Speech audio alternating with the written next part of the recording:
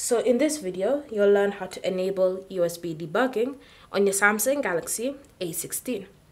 So in order for you to turn it on, first you have to have developer options enabled. If you don't have it already enabled, let me show you how to do that. So go to settings. In settings, scroll to about phone, tap on it. Next, select software information. And then from here, on your build number, you want to tap on it 7 times to enable developer options. Once developer mode has been activated, you want to go back to the main settings menu, and underneath about phone, you should see developer options. So from here, you then want to scroll and look for USB debugging.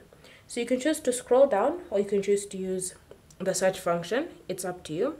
But once you found USB debugging, to turn it on, just tap on the toggle like that, confirm that you wish to enable it, and then USB debugging will now be turned on your Samsung Galaxy A16. Thank you for watching. If you have any questions or comments, leave them down below and we'll get back to you.